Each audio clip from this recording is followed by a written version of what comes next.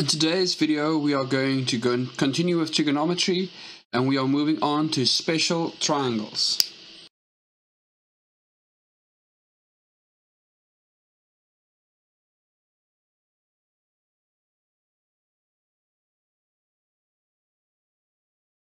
The two special triangles that we have are the 45-degree angle and the 30, 60, 90 degree triangle. Let us start with the properties of the 45-degree isosceles triangle. What we know about an isosceles triangle is that if these two angles are of equal size, then these lines are of equal length. And in the special triangle, what we are going to use is the unit of 1.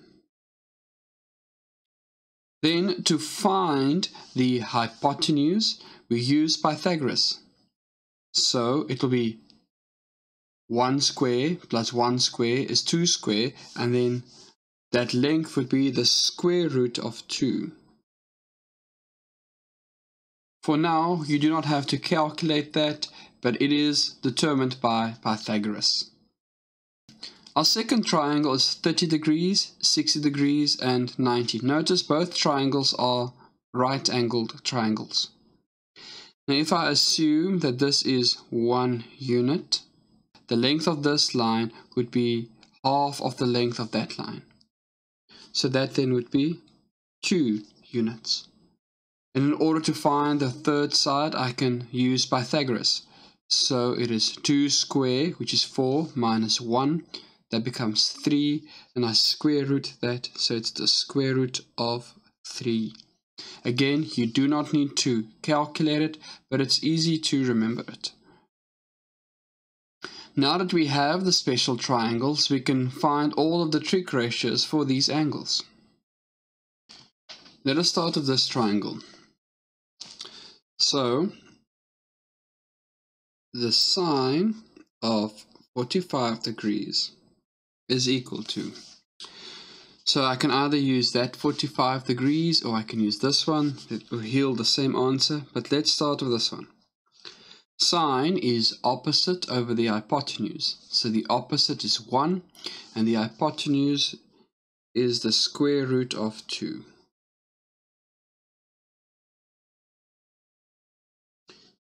Then we have the cos of 45 degrees.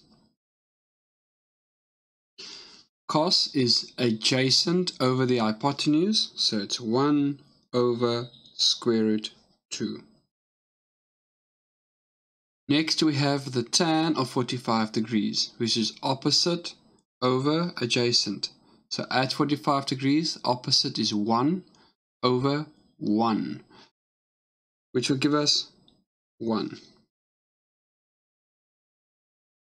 In this triangle, let's start with the 30 degrees. So the sine of 30 is the opposite over the hypotenuse, which is a half.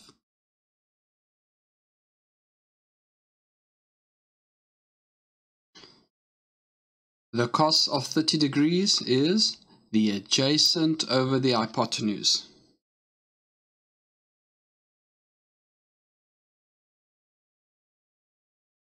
And the tan of 30 is the opposite over the adjacent.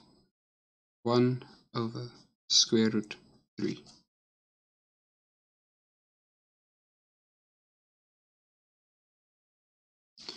Now we are done with the 30 degrees. We can also find the trig ratios at 60 degrees.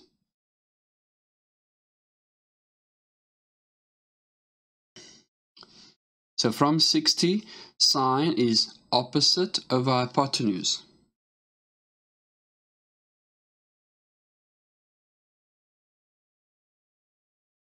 The cos at 60 degrees, so cos is adjacent over the hypotenuse. And tan of 60 degrees is the opposite over the adjacent. So it's square root 3 over 1, which will be square root 3. You do not need to memorize these values. You simply need to memorize these two triangles.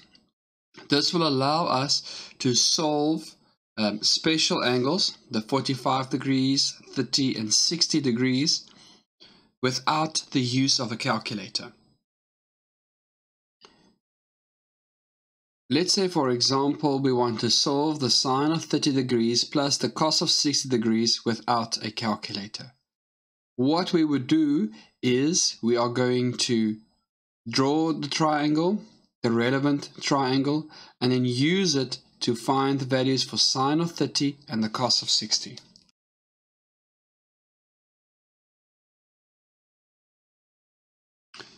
It's important to be able to draw this from memory and also to remember which values goes where. So now I can do the sine of 30. So at 30 degrees, it is the opposite over the hypotenuse. So that is a half. And the cos of 60 is the adjacent over the hypotenuse, which is a half. And a half plus a half is equal to 1. You can also do multiplication. The first thing you want to do is find the value of tan of 30. So at 30 degrees, tan is opposite over adjacent. So it's 1 over the square root of 3. And the sine of 60 is opposite over hypotenuse. So it's square root 3 over 2. Can remove the brackets by multiplying numerators with numerators and denominators with denominators. So 1 times square root of 3 is square root of 3, and 2 times the square root of 3 is 2 and the square root of 3. The square roots will cancel out, so I have 1 over 2 or a half. We can also use the two triangles simultaneously to solve or to simplify this fraction. Let's start with the sine of 45. It's 1 over the square root of 2 times the cos of 45 is adjacent hypotenuse, 1 over square root 2. That's a substitution in the numerator. So I keep the division. Cos of 30 is adjacent over hypotenuse, square root 3 over 2. Sine of 60 is opposite over hypotenuse, square root 3 over 2. You would notice that the sine of 45 and the cos of 45 are the same values, and the cos of 30 and the sine of 60 are also the same values. You do not have to memorize this. Simply be able to draw these two triangles correctly and then take the information out of the triangle. Now that we have substituted, we can multiply. 1 times 1 is 1 over square root 2 times square root 2 would become the square root of 4, which is 2,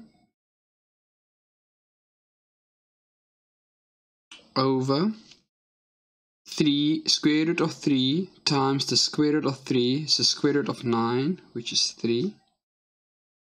2 times 2, which is 4.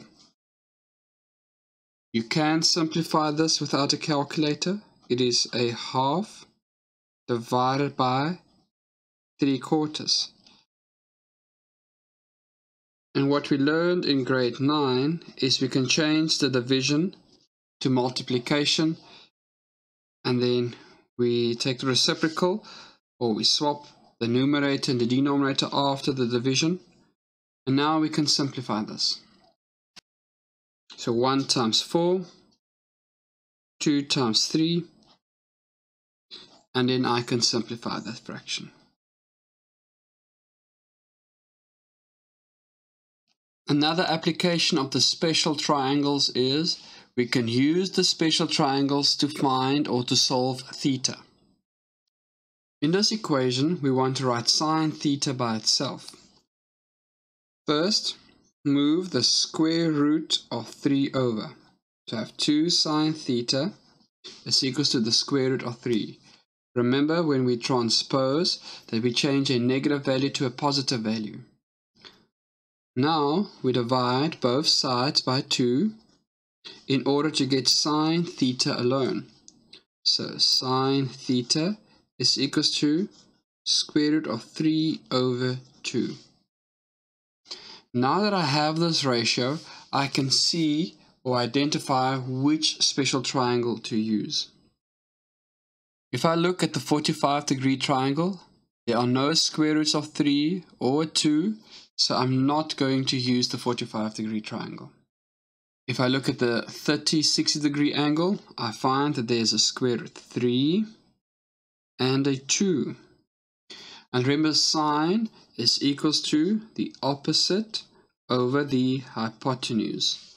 So we know that the 2 is the hypotenuse and the square root of 3 is the opposite. So the angle opposite this is 60.